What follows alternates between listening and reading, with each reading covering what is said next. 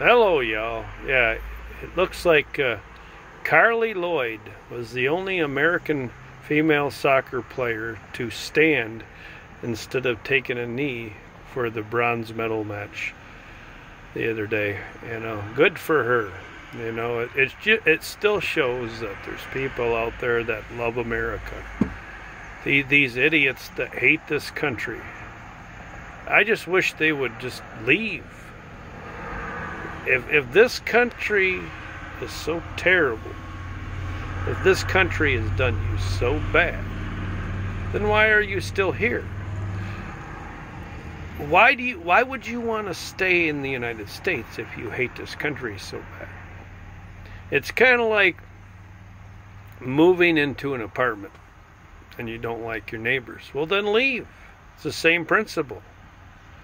It's funny, these people, these rich, spoiled, bratty people usually complain about this country, but yet there's millions of people trying to get into this country, climbing walls and stuff, riding on rickety boats to get here, but yet these idiots take a knee.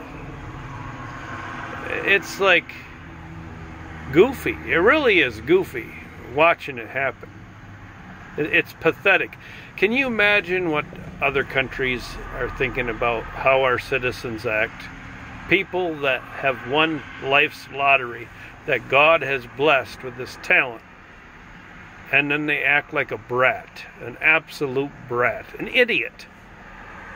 Can you imagine in these other countries, if they took a knee against these other countries, what would happen to them? They'd probably end up in prison or something. Or they would probably, the government would just beat the crap out of them for acting that way. But not Americans. Oh no, they get to take the stupid knee. It's just so pathetic. I say this: we should have a different set of standards for these athletes. You know, if you want to take a knee, you're not playing for this team, because you don't represent America. Go to some other team. Go to another country and play for another country. Don't play for America. You don't represent our values. You don't represent America. Just get lost. Go play for go play for a communist country. Seriously, go play for Venezuela, Cuba, North Korea, Communist China. Go play for one of those countries.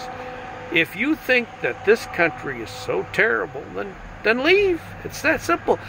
You know how easy it is to go buy a plane ticket to one of those other countries? It's very simple.